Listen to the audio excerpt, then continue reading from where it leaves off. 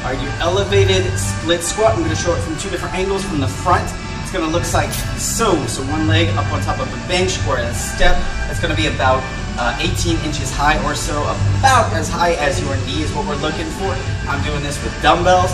We're going to keep the weight on the front foot. I'm working through my right foot here, keeping that chest up. The leg that is on the ground, that's when I'm driving my heel into that ground, standing it up.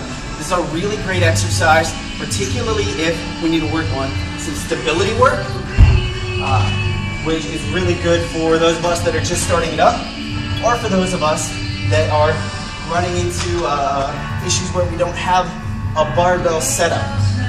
So here from a side,